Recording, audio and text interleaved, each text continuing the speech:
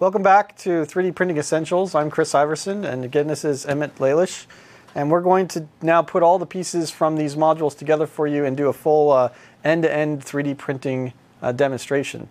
So Emmett will start here in 3D Builder, and we'll walk through what the 3D printing looks like, what all the options are, and you can actually see the 3D print start. And then we'll go through and talk about the technology, what the important pieces are, and what we're doing in this space.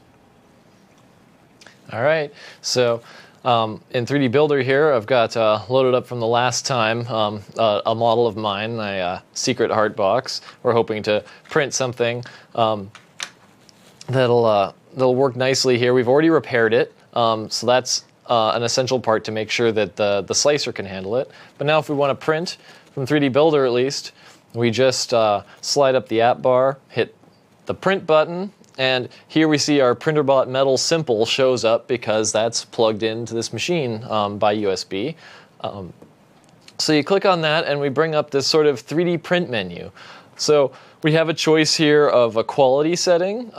Right now this basically selects different layer thicknesses. So you can try to do sort of thinner layers or thicker layers depending on whether you want to go like a draft will give you a faster print that's a little bit lower resolution. Medium's pretty nice. Density refers to the infill.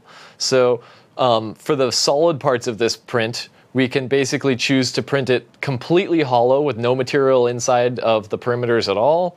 We can print it completely solid, which actually is relatively rare that you need that, but maybe for like a really structural part. But most of the time, you want something in between, where it just sort of gives it enough fill to basically give it some support, but not take a lot of time, not take a lot of material. And we default to low, because that's actually gives about 10% infill, and that's great for most parts by far. You have the choice of turning on or off supports. What's the support? So basically, when you build a 3D object with one of these FDM-style printers, the overhang is important. So if you're trying to print something that overhangs very steeply, like say you wanted to print like a spheroid, like we have here, the difficulty you'll have is on the bottom, it comes out almost horizontally, and each layer, the print has to lay down on top of a piece of plastic below it. So if you overhang too much, these edge pieces will be over nothing, and they'll just tend to fall down and look ugly, and the print can fail. A way that we have around that is if you turn on supports, then the slicer, the driver, will actually automatically build a structure underneath it designed to support those parts that are overhanging by too much. And then the hope, at least, is that you can kind of pry that support material away afterwards and be left with the part you want. Now, realistically, that process is always imperfect, so it's nice to have to print without supports if you can, but for objects that require it, this is a really useful option.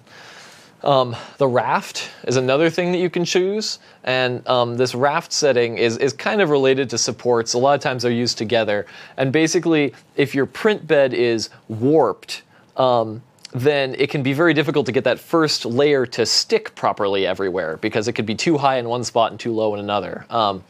And so the raft basically puts a big, thick layer of plastic down first that sort of takes up any weird warping in your bed and gives you a nice flat place to start from. And again, you can, when you're done printing, you kind of pry that off of your object. So those are all options here, but I'm happy with this setting of medium quality, low density, and I can click print. And then we get this little dialog that's sent to the printer, and you hear over in the corner that the printer has immediately started moving. So it's now going through its warm-up operations. It's heating up the print head now. It's going and testing the print bed to make sure that it, to figure out where level is, where the heights are. And then basically we're just going to have to wait for it to reach 230 degrees at that nozzle, and then it'll start printing this object. So that started printing, like, I mean, it started the printer up right away. Is that new? Something new? Because I've known in the past that my printer will take some time from the time I slice it until it starts up. That's exactly right. So, you know, this is our own slicer developed in-house. It's very much in production. It's very much under development. We're adding things to it daily. And one of the things we're really trying to push for is to make slicing not only accurate, but fast.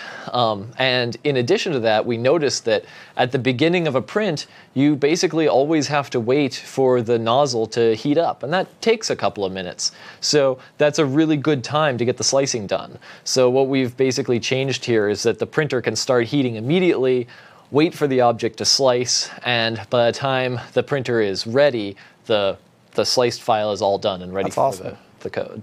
That's great. Do you want to tell us a little bit more about the value of the slicer and what Microsoft is doing there? Sure. So the slicer is really the key element of the 3D printing process, because you go as a designer through all this work trying to build an accurate 3D representation of what you want. But then you just want to click print and have the printer do it. Well, the simple fact is the printer doesn't know how to just make a 3D object. The printer simply moves in sort of X, Y, and Z coordinates. It's actually a very simple device. It's just told sort of where to go and how fast. The process of going from a 3D model to that, what we call a set of tool paths, the actual path that nozzle will trace to create the part, is what we call slicing. And it's a very complex process because fundamentally there's like an infinite number of ways that you could do it for any given 3D object. You could design paths all kinds of ways. I mean, like a very simple way would say you could just roster back and forth like a lawnmower on every layer. And technically that would create the 3D shape that you asked for, right?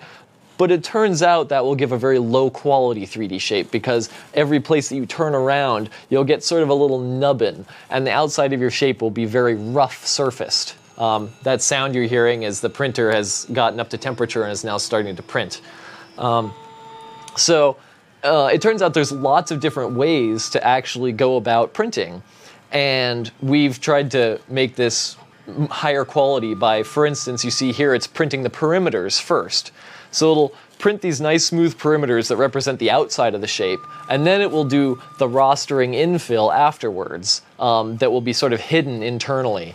There's so many little tricks like that that are involved in making a good print. And there are many slicers available, and they all do things a little differently. Some are better at some things, some are worse at other things, and we're trying to basically advance the state of the art, add our own features, and make it so that even more objects are printable, you get better results, more consistent results, all that kind of thing. And this all comes back to it being really essential that the incoming models are manifold. This is why we check that thoroughly in 3D Builder and actually stop you from printing if it's not manifold. We give you a repair service so you can fix it. And that's really essential to making sure that the slicer can, in a guaranteed way, give you what you expect to have as a result.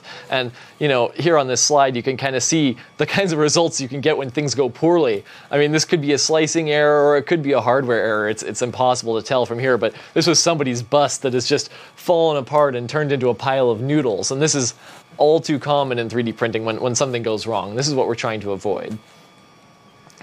So, some more examples of what's important about a slicer. This is a case where software can really make up for hardware. There are problems and limitations in the hardware, but it turns out that it's much cheaper to fix these things via a clever software solution than to totally change the design of the extruder or the gantries. So, one example is if you have a very small object, like narrow in cross-section, it can actually get too hot and start to slump as it's printing because you're pouring heat into it from the extruder. It turns out that if you slow down on those small areas, you can allow the cooling air to actually have more effect, and it will properly allow it to harden before the next layer comes in on top and pushes it around. So that can be really important. There's lots of other things that can matter as well, like the extruder has a tendency to dribble out. Maybe you saw that on an earlier video. If it's just sitting there hot, the plastic will melt and just kind of pour out of it slowly. The problem is, if you tell it to stop extruding and move over to a new place, that's not going to happen immediately. and it will tend to leave a little string of this sort of oozing plastic that will make the part a lot uglier. You'll have to trim all these strings off when you're done. One way that we fix this is by retracting the filament rapidly before you move, and then pushing it back in when you start to print. And that can kind of make up for these problems with the extruders.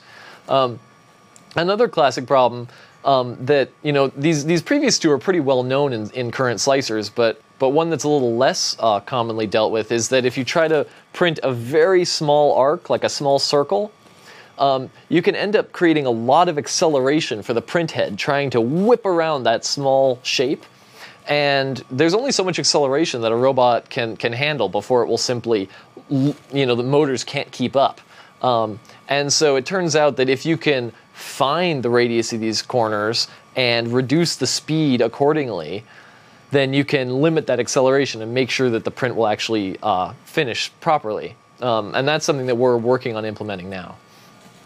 So tell us a little bit about why you think this is such a hard problem. Well, fundamentally, there's just a lot of steps to slicing. We talk about it like it's just one process, but it's really this huge flow chart. And this is actually just sort of a minimal set of things you'll have to do in this slicing driver. There's a lot of other boxes that could show up in here as well as you try to get more advanced features. You mentioned cooling and the arcing and that sort of stuff. Right, exactly. But fundamentally, these are all fairly complex geometric algorithms, and you're coming in with models that can easily have 100,000, 1,000,000 faces.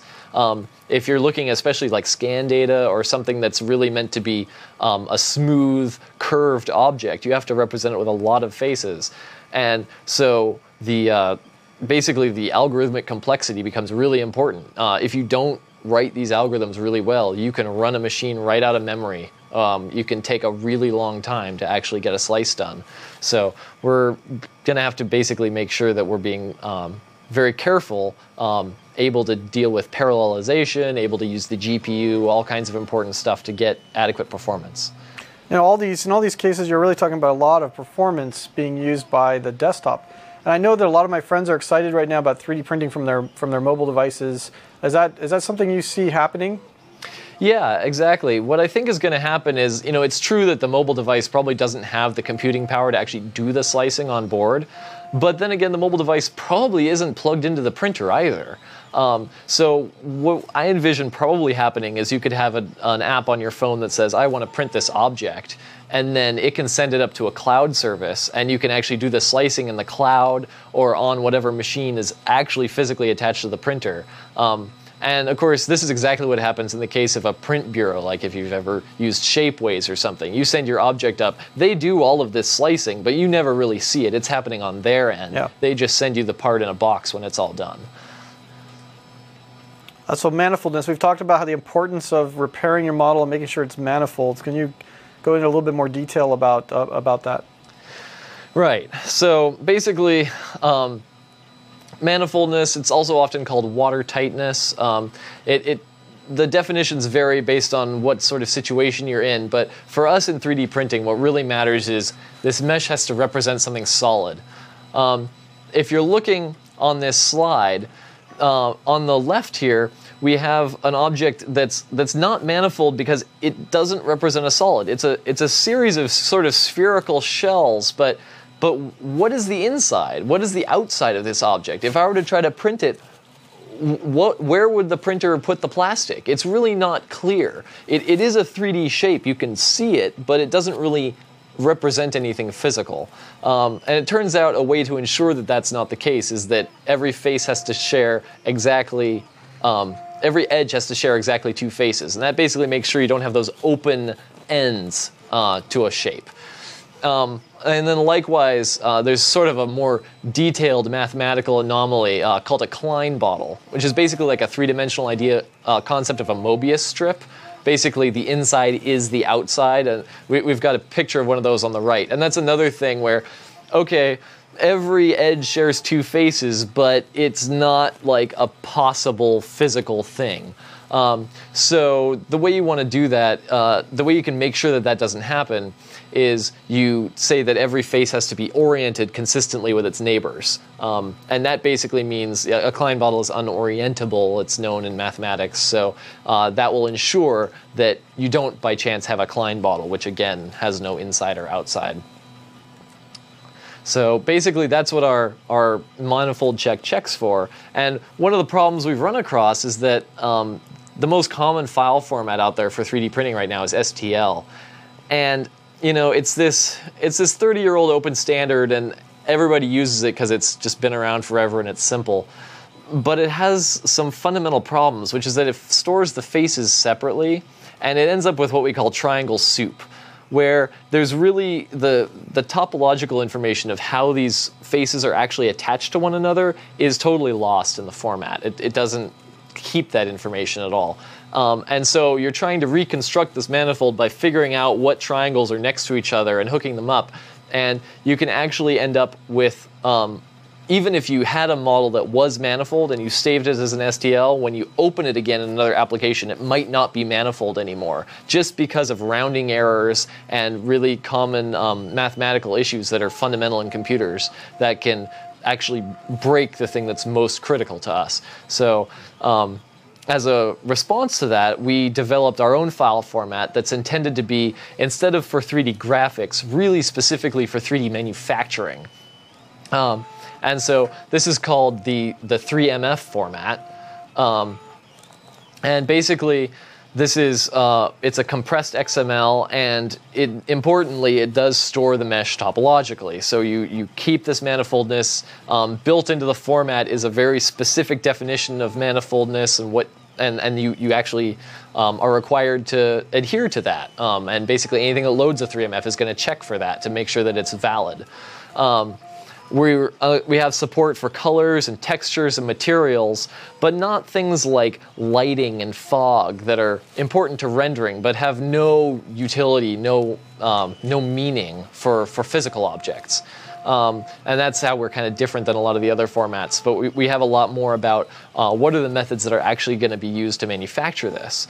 You know, we also can include all kinds of metadata. We can include thumbnails. We have support for DRM. If somebody like Disney wants to be able to print princesses, they're probably going to care how people are actually using those.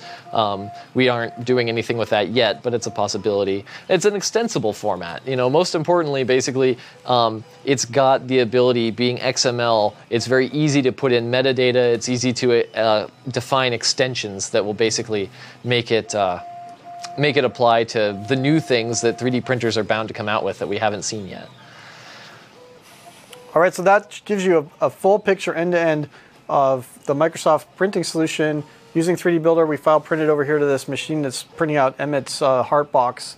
And then we went in and talked about some of the important pieces of slicing and why it's so critical to ensuring the success of the 3D print. So for our next session, we're really going to spend some time here with Emmett and talk about the designs you see on the table and how he approached design and what you should be thinking about as a designer for building 3D models.